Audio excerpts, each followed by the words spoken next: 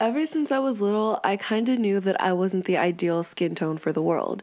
I'm African American, and I'm not just, your typical African American. I am extremely dark, and it's always somewhat been a problem. I've gotten bullied about being dark by people at my school, family members, people in stores. And don't get me started on when I go to nail salons and they tell me that the nail color doesn't necessarily go with my skin tone and that I should pick a darker shade. All my life, people have called me nighttime, asphalt. They'd call me ultra black, and it honestly hurt me because I honestly thought that I would never be good enough just because of my skin tone. I remember seeing a can of paint in my aunt's room, and it just so happened to be white paint.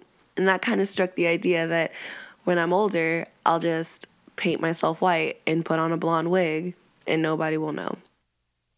When I was in the 7th grade, I ended up thinking that I was never going to find a boyfriend just because of my skin tone, and that I necessarily wasn't good enough for anybody because of my skin tone.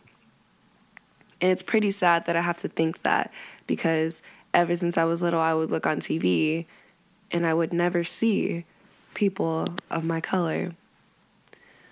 I'm 14 years old, and it took me, I'd say, 13 years to come to terms with my skin color and to appreciate my skin color. And for anybody out there who is fighting this just like me, no matter what, you are a beautiful human being. Pimples, skin tone, weight, that doesn't define you. Beauty is beyond the surface.